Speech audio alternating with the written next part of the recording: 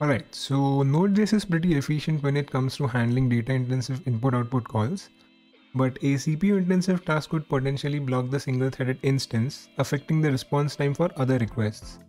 These tasks could be anything from mathematical calculations, image or video processing, to parsing huge JSON files. The multi-threaded applications would have a clear advantage in such scenarios, because while one thread is busy handling a heavy computational task, the others could simply proceed with the rest of the requests. We have looked at child processes and the cluster module in our previous videos. The creation of a new process instance is expensive when it comes to time and memory, because every time you fork a child process, the CPU needs to allocate resources to this new process. So an alternative to this would be workerthreads. The core idea behind the implementation is still the same, which is to execute JavaScript in parallel.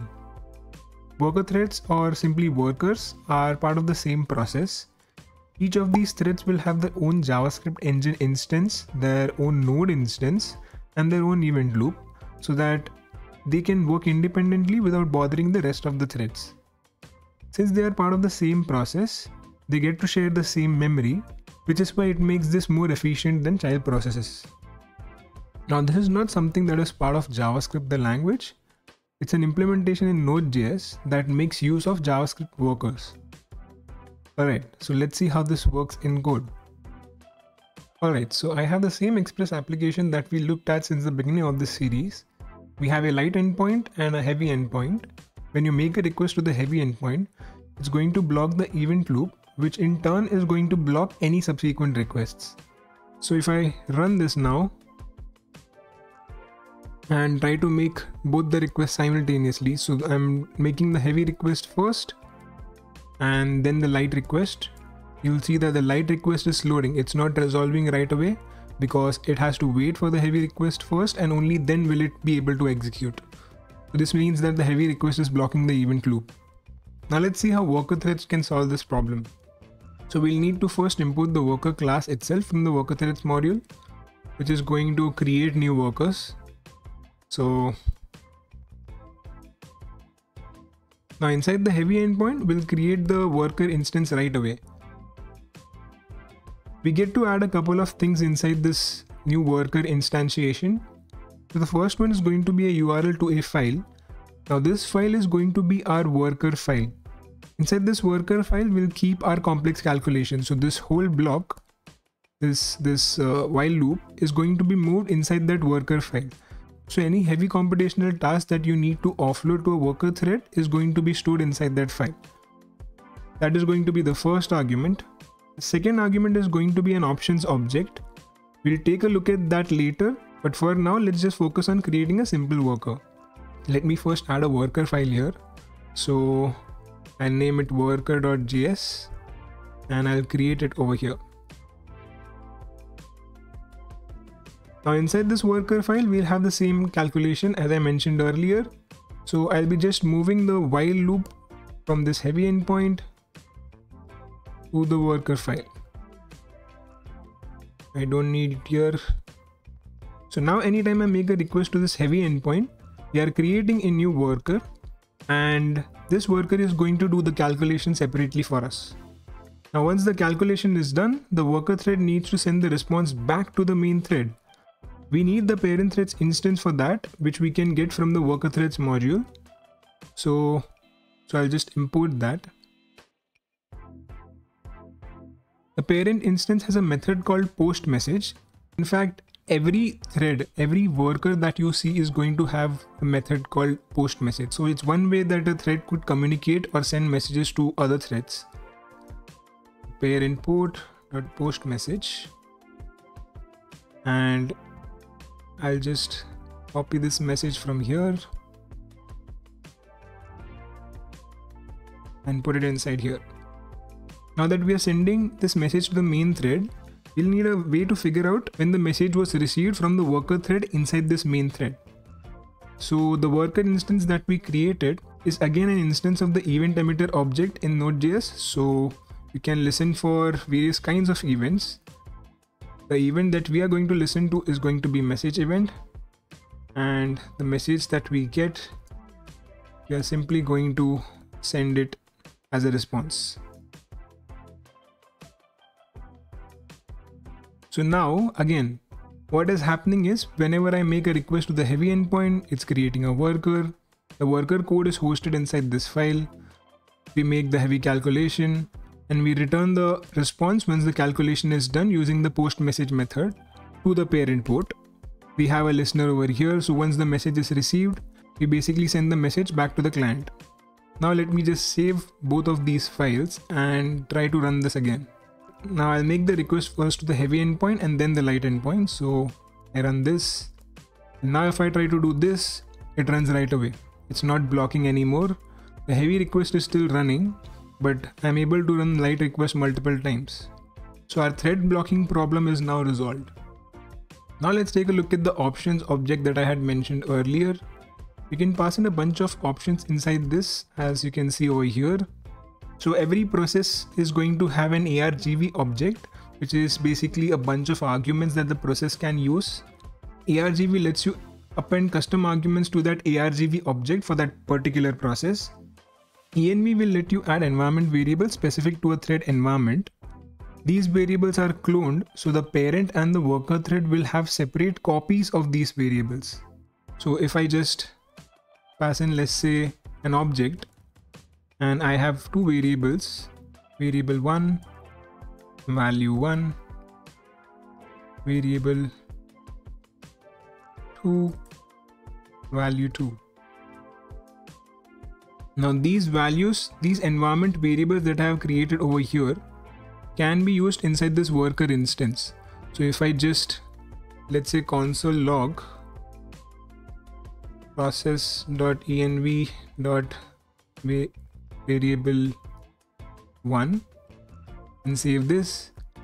Now whenever I make a heavy request, you'll see that in the console I get the value 1 variable. We can also set resource limits for our worker so that once a worker reaches a particular limit, it will automatically terminate. We also have the typical standard stream flags here. This transfer list option that you see over here is an interesting concept that we'll see in the later part of this video. Then we have the worker data option. Anything that you pass inside this will be cloned and passed to the worker. You can then access it inside the worker using worker data, which is available inside workerthreads module. So let me just pass in some random values to this worker data property.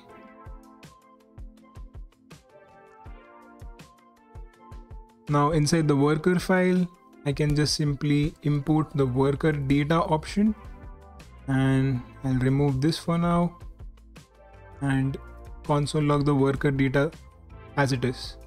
Now if I make a request to the heavy endpoint and see the console, you'll find the worker data here. So this is how you can pass data to your worker while creating the worker instance itself. Now there's one more way of implementing or creating worker threads. Instead of having a separate file for our worker code, we can use the same file to separate our main and worker thread functionalities. There's a property called isMainThread, which tells you whether the code is running inside a worker thread or a parent thread. This is similar to the isPrimary property that we saw in the cluster module. If it's the main thread that's running the code, we'll set up our Express server and our endpoints. But when we make the heavy request, we spawn a new thread and offload the heavy operation. It only makes sense to offload these CPU intensive operations to the worker because IO operations like these API calls are already handled optimally by the default async node APIs. Alright, so let me just make a few changes here. The first, we'll check whether this is the main thread or not. So I can import the isMainThread property from the workerthreads module. Inside this, I'll be creating the Express instance. Right, so I have the isMainThread property. I'm checking whether the code that is running is inside this main thread. And if it is, then I'm creating the Express instance and I'm creating both these endpoints. Now, when I make a request to the heavy endpoint, I need to create the worker, which I'm doing right now over here. But this time, I'm not going to create a separate file for my worker. I'm going to handle it inside this file itself. So now instead of using this file, I'm going to use the same file that we are in right now. So I'm going to use the file name property here. It's going to rerun this file itself inside a worker thread. So now when we create this worker instance, this file is going to be reloaded, and this time it's not going to be inside the main thread, it's going to be inside a worker thread. So this block is not going to be executed. Now we need the else block here, and the code inside this else block is going to be executed.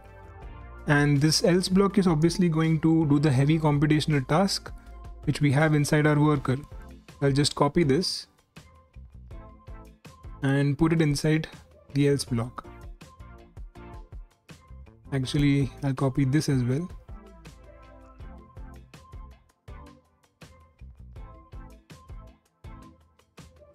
And I'll save this. Now if I run this,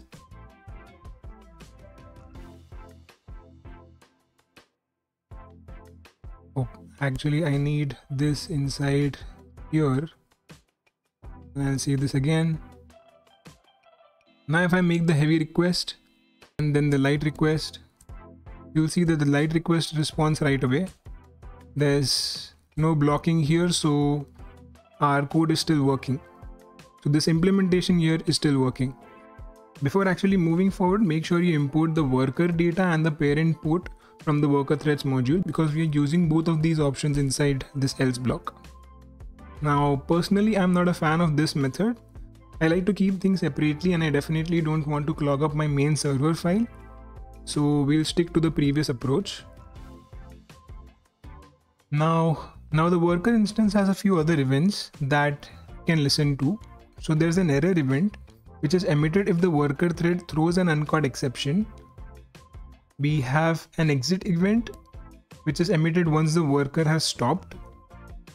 The online event is emitted when the worker thread has started executing JavaScript code. So nothing fancy here, it's typically what you get to see whenever you're working with event emitters. Now I'll stop right here because the next part that we are going to look at is thread communication. Now thread communication is not that straightforward, and you'll be seeing that in the next video. So yeah, make sure you do subscribe for that.